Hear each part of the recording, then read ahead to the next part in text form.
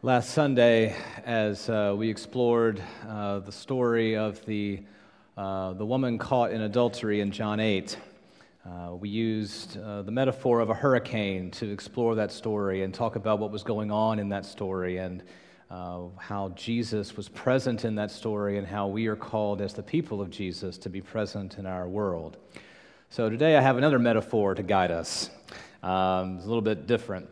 It's a medieval manuscript because that's how my history-loving brain works. And I know you may not, your brain may not work the same way. So to help you out, in the pew back in front of you, you should see a card that looks like this. And if you want to pull it out, we're going to start there because I think this is a metaphor to help us both understand the story of the four friends in Mark chapter 2, how Mark tells the story, and also how then we are called to enter into the story. Now, the picture on the front, this is a Bible from 13th century France. And if you look at this Bible, I imagine one of the first questions that pops into your mind is, why are the margins so wide?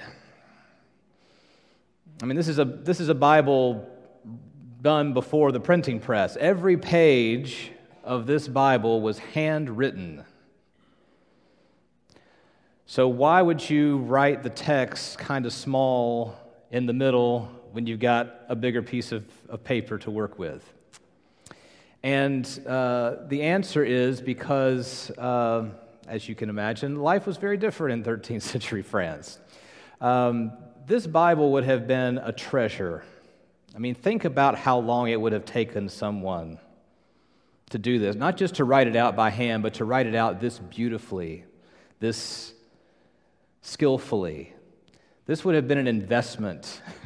The church or the person who owned this Bible this would have been like purchasing a car.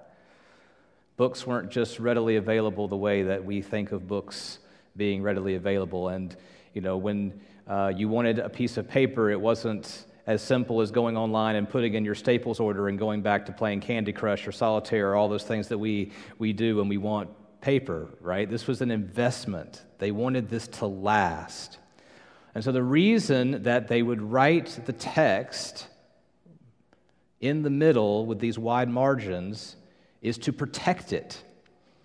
Because in the 13th century, books got damaged. I mean, we damage books too, and they're damaged all the ways that we damage books, but there were some particular perils they wanted to protect the text from.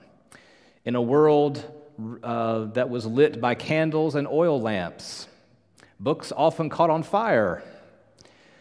But where would they burn from? They would burn from the edges. So if you leave a wide margin, you're protecting the text that you have worked so hard, or someone has worked so hard to put there. Also in the 13th century, a bookworm was not a voracious reader. A bookworm was an actual voracious worm that liked to eat things like vellum and parchment.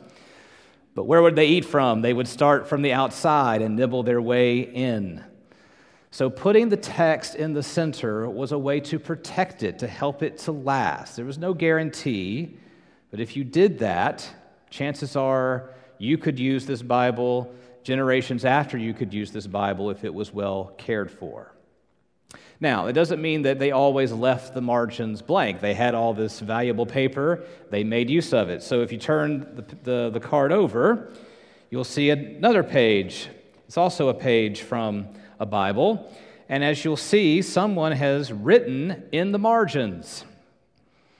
And historians love these kind of manuscripts. This is where scholars wrote commentary.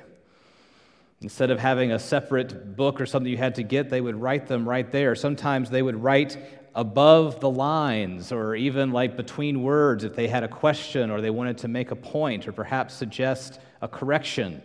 They would write them in there. So diligent people would take this and they would write notes to help themselves and to help future readers better understand what they were reading. And this particular person who did this, or might have been a few people, was very careful to put boxes and lines separating what's the commentary from the text. And I know scholars wish that more people had been that intentional about it, because sometimes it's hard to tell. But the most important thing, the most valuable thing is in the center, and then there's additional information provided around the outside. The technical term for this is a gloss. All right, so there's this gloss to help you understand what you're reading, but the thing that in the middle is the most important thing. And then, of course, some people did what many of us do. They also doodled in the margins. So you can see there's a decoration there of some kind, and you can find all kinds of it's very interesting to look at manuscript doodles. But they were there.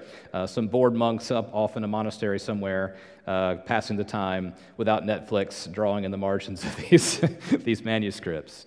All right, so that's what our metaphor is, and I want to explore this now by turning to Mark 2, because Mark tells the story in a very fascinating way. All right, we call it the story of these four friends who have a paralytic friend, a person who can't walk, who's lame, and Jesus has made a name for himself by healing. And these four friends hear that Jesus is back home in Capernaum, and they want to take their friend who needs healing to Jesus.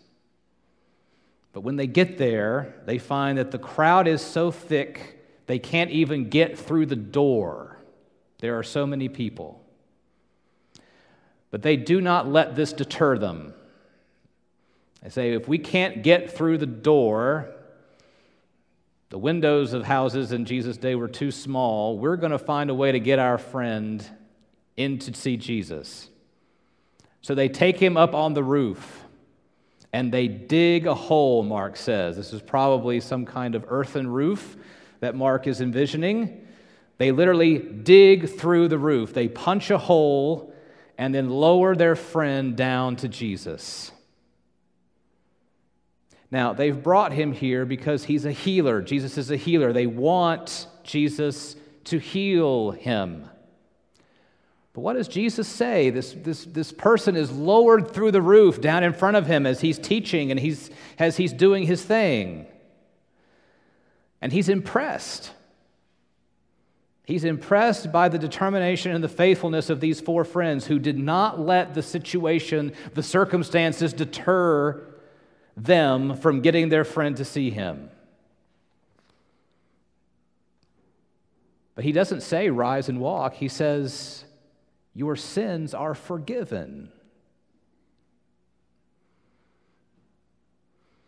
It's a wonderful thing to say, but not what they were expecting. And then we get this internal dialogue from the scribes who were there. That when Jesus says this, they get their dander up. It's blasphemy. Who else can forgive sin but God?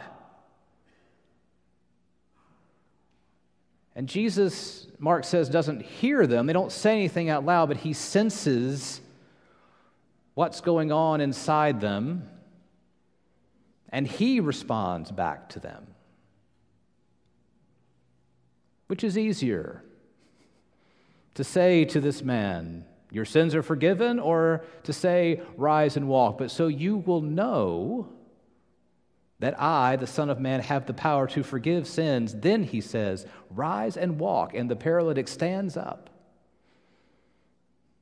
And then Jesus says, take your mat and go.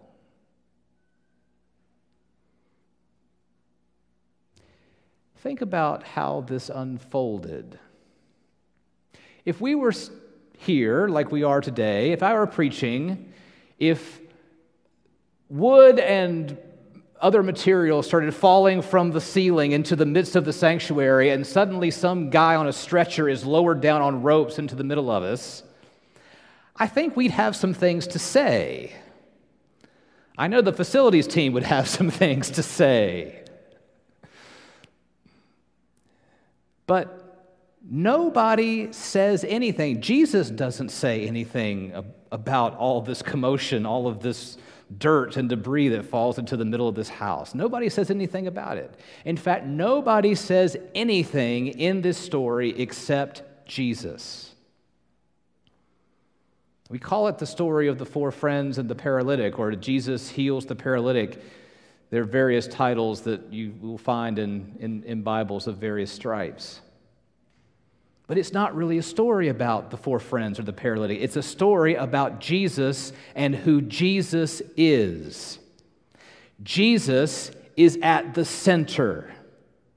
Everything else that happens, the hole through the roof, the four friends bringing the paralytic, the response of the Pharisees, Jesus' response to the Pharisees, all of it is a gloss. All of it is a gloss to help us better see and understand who Jesus is. That He is the Son of Man. He is the one coming into the world. He is the Messiah. He is God incarnate who does indeed have the power to forgive sins. Yes, He's a healer. He's already healed a leper. He's cast out demons by this point in Mark. But that is not just who Jesus is. Jesus is so much more than that. And this story, Mark tells this story to help us more fully understand who Jesus is. Jesus is at the center. Everything else that happens in this story is a gloss to help us understand who Jesus is. So that's how this metaphor helps us understand the story in Mark 2. It is also a metaphor to help us understand how we as the church, how we as the people of Jesus are called to enter into this story. Because our lives should really be like this. If we profess that Jesus is the Messiah, if we profess that Jesus is the one who has the power to forgive sins, if we profess that Jesus is who the New Testament, who Mark and Matthew and Luke and John say Jesus is, then Jesus is the one who should be at the center of our lives, our faith, our everything. Jesus is the one who really matters. The gospel is what really matters. That is the thing that should be at the center of everything we do. And everything else we do is part of the gloss around that. That should help other people see and understand who Jesus is, what this gospel that we profess and proclaim is all about. That Jesus is the one who offers forgiveness and healing, the life that truly is life. We are called to be a gloss, a commentary around this story that has been given to us, that has been handed down to us. We're called to bear witness to our experience of this Jesus as a healer, as a teacher, as the risen Lord. And so our task, when we boil it down, our calling as we boil it down, our mission is to be this gloss, to help other people see who Jesus is. That's why we are called. That's what it means to bear witness. And here's the thing that we need to always remember.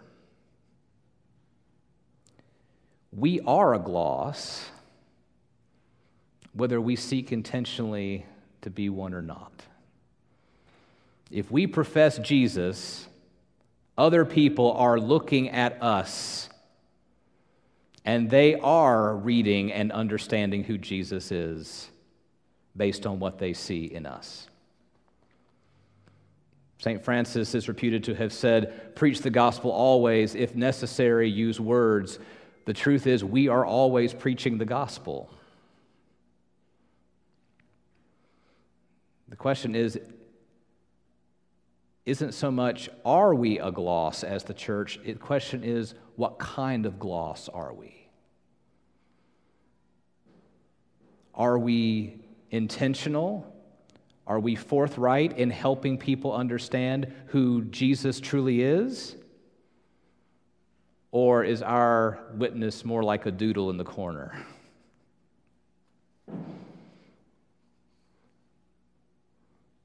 I think that's what all of us have to think about as we move forward. The world is watching. When the people look at you, when the people out in their community look at Kingsway, what do they see? Do they see a commentary about Jesus' life and love and grace? Do they see a people like the four friends who aren't afraid to make a scene, to make a mess, who are determined to bear witness to Christ Jesus, who is at the center of our story, who are determined to speak up for those who are voiceless and powerless and helpless? Are we determined to help other people come to Jesus and to experience Jesus for themselves? Or are we more like the scribes, content and comfortable simply passing judgment on other people in the musings of our hearts? Or are we some strange doodle up in the corner that no one seems to know what's that about? Trying to figure out what's going on there. This begs another question, too. Why do we sometimes end up being doodles in the corner? There are a variety of reasons. We all have bad days. We're not perfect. We're never going to be. That's part of what our proclamation of grace is all about. And thankfully, it's not all up to us. So, sometimes we end up being a doodle just because we can't be bothered. And if that's where you are, then we can pray for you, but that's about all we can do. But others of us end up being doodles because we don't believe that we have anything constructive or insightful to say. What can my story add to the gospel story? I haven't been to seminary. I don't have a degree. I don't have a Damascus Road experience where Jesus knocked me flat on the ground and shook me up and turned me around. Nothing that would make for good television. I don't see anything in my life that's worth adding that other people couldn't say better or that other people haven't already said. And so that's why we need to hear and pay close attention to how this story ends. To hear Jesus say to us, just like he said to the paralytic, "Stand up, take your mat, and go." Jesus doesn't say, "Stand up, leave your mat behind, and go." Stand up, take your mat, and take it with you as you go.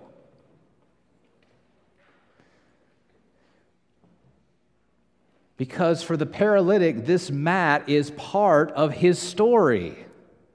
This mat represents something for him. It represents how Jesus has healed him, has impacted him, how Jesus is the one who forgives sins, how Jesus is the one who Mark testifies that he is. The paralytic's mat has a story to tell.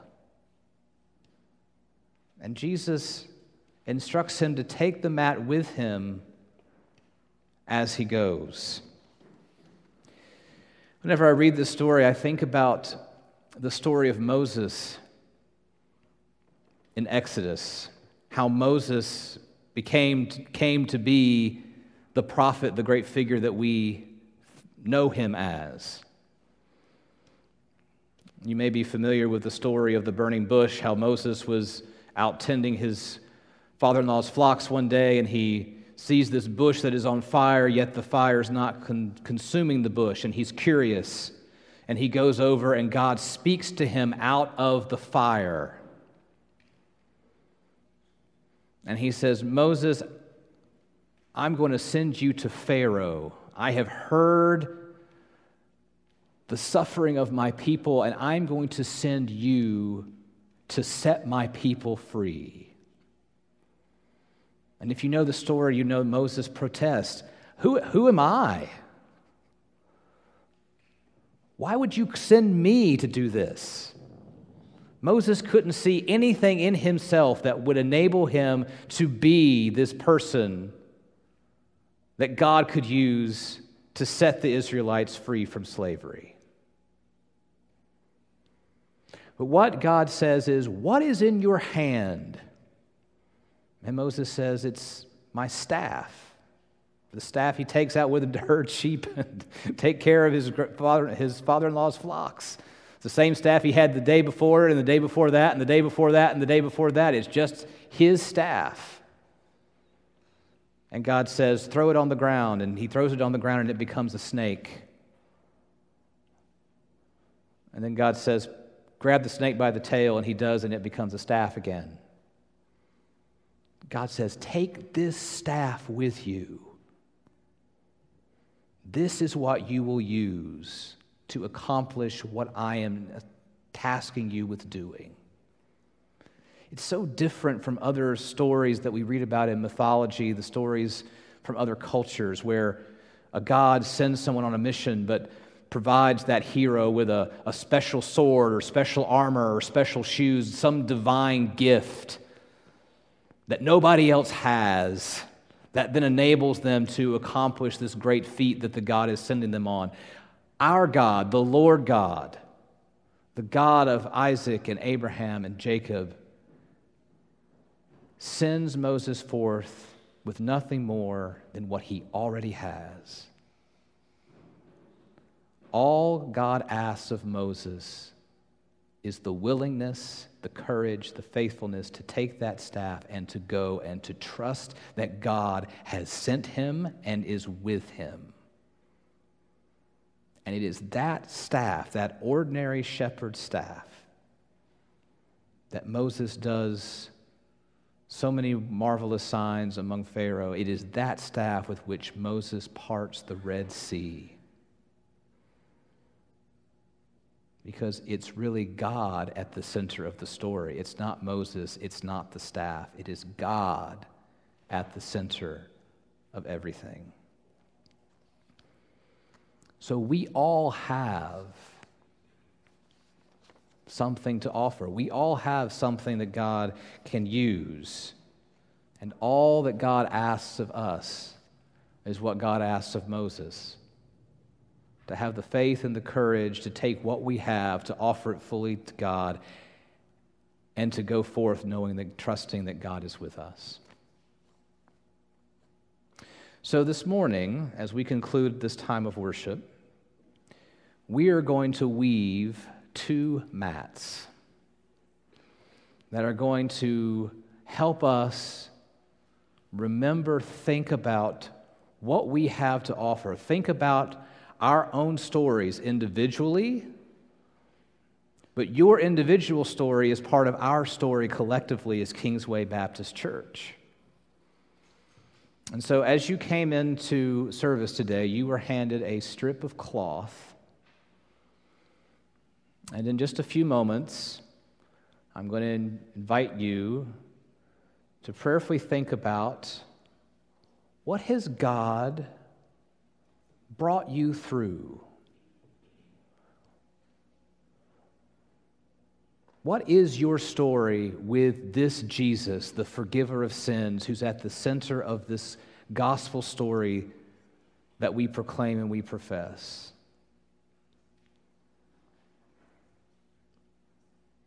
Doesn't have to be anything dramatic. It can be an answered prayer. It can be love that you experienced, grace that you experienced.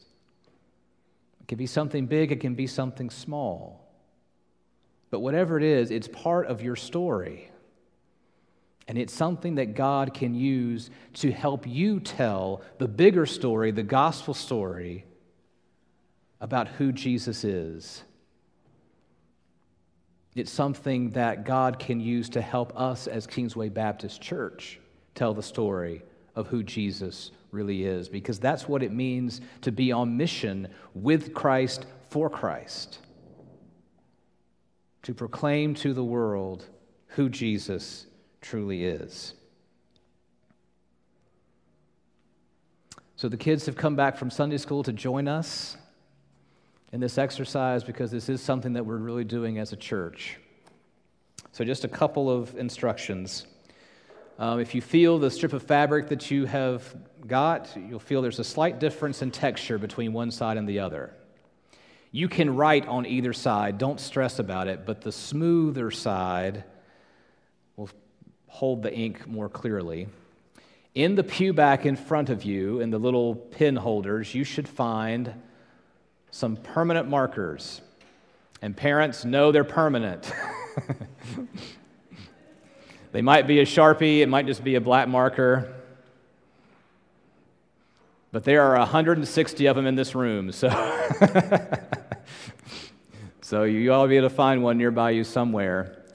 There are 2 tables up here in front of each transept. If you would like a flat surface to kind of stretch your fabric out on to help you write, you are welcome to come up there. And then when you are ready, after some thought, some prayer, when you are ready, we're going to invite you to come forward with this strip of fabric as part of your testimony, as an offering to God this morning. And we're going to invite you to weave it into one of the 2 looms that's up here at the front. And if you're among the first people to come forward, we're going to ask that you start at the bottom so that everything can be supported. We don't have things sliding down. And we're going to weave under and over. And when we're done, we're going to have two mats that, just like the paralytic in Mark 2, can stand as part of our story, our testimony of who Jesus is and what Jesus has done and continues to do in our individual lives and in our collective life as Kingsway Baptist Church. So let us reflect, let us think, and when you are ready, we invite you to come forward and weave your part of your story into one of these mats.